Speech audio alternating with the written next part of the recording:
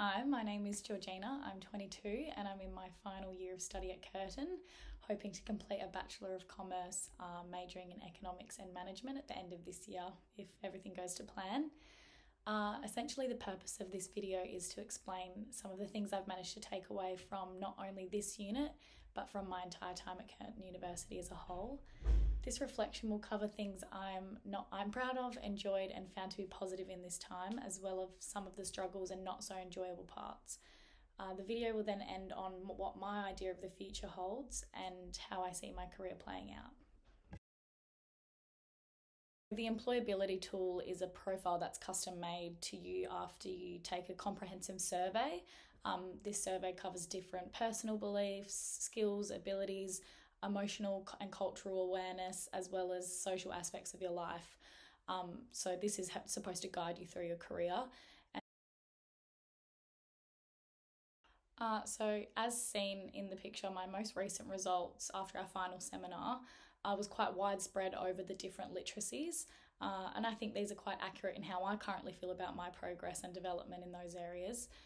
One thing I notice is that my ethical, cultural and social literacy, along with emotional literacy, are most developed on mine, which I can definitely identify with, as I've always made a strong connection people-wise, and this has been reflected in my career within the customer service roles.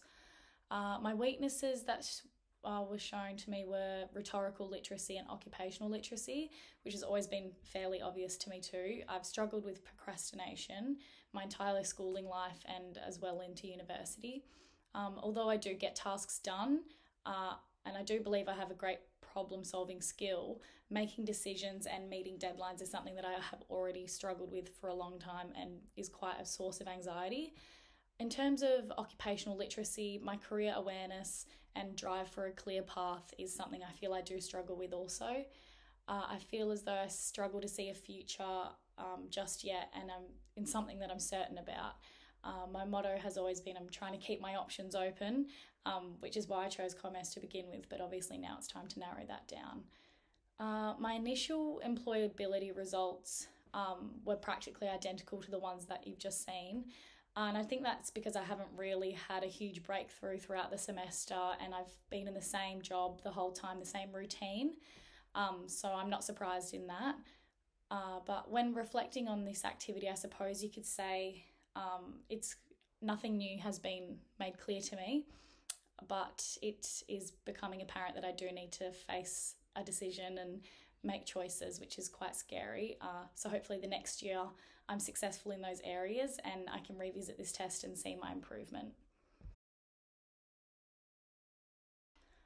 Initially, before starting the unit, when I looked through the unit outline, I will admit I thought it was a little fluffy for a last year unit, which, being completely honest, I didn't mind at the look of, considering I didn't have the best 2020 at uni and my motivation was at a low point, so I was actually looking forward to that.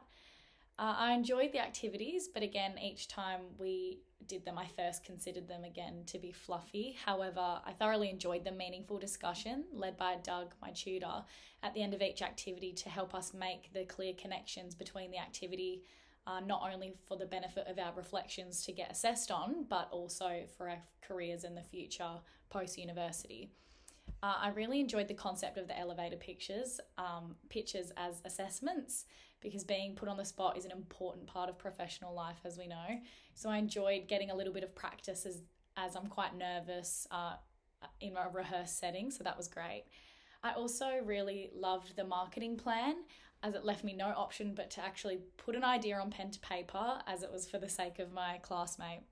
So that was really good because you just had to decide something and no one ever tells you to do that. Like I said earlier, I've always tried to keep my options open, so it was good to just have to do it so that my partner Kez could present. If I had to make one criticism, it would be that I did have difficulty with the class reflections. I found it difficult to create a meaningful, in-depth reflection on such a small activity or part of the unit. I quite enjoy writing and I found it limiting in that sense. I think that perhaps what they could have had us do is reflect on 2 or 3 seminars instead of 1. I think that would allow us to create a more whole piece of writing to submit. Another thing is that I think this unit would have been very helpful for a lot of students in first year, because it is kind of that sense of direction that you might need when choosing a major. So I would have really appreciated it back then, but I do see why it's also important at the end as well. So, when thinking about my time at Curtin and university, overall, I think I enjoyed my time. However, I'm not sure if this is because I actually enjoy studying or if I just enjoy the life of a student. I've always juggled two casual jobs quite easily and I've enjoyed that.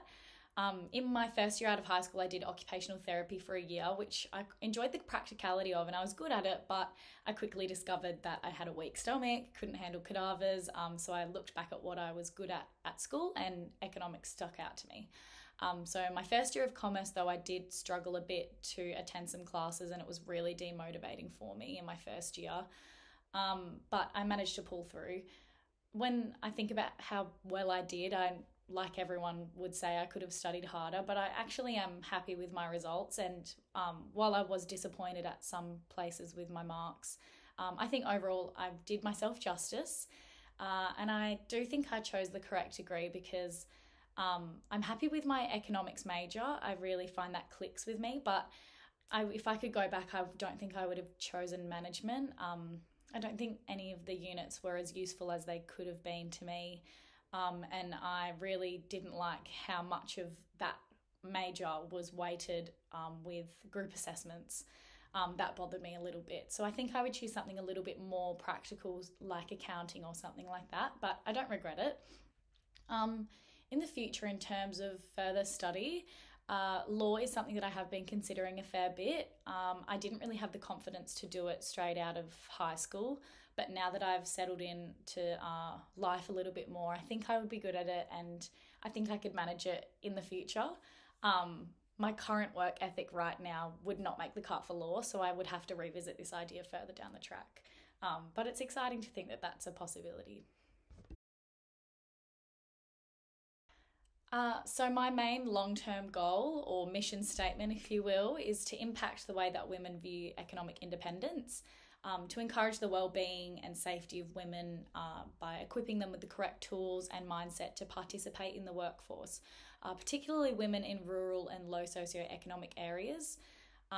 This I was personally lucky enough to attend an all-girls school where I was fueled by this powerful female energy, which was amazing, and everyone had such high expectations of you, and it was an amazing experience for me.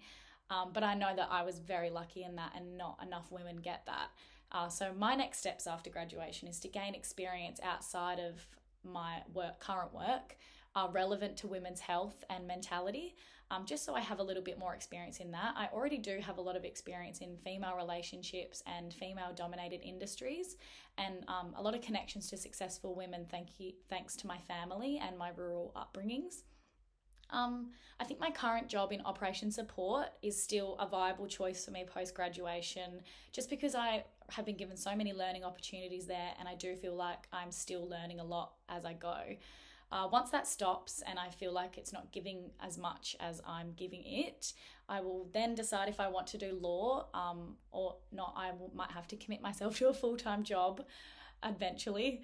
But yeah, an area that I can improve in a way to make sure this career plan goes well is definitely my networking skills.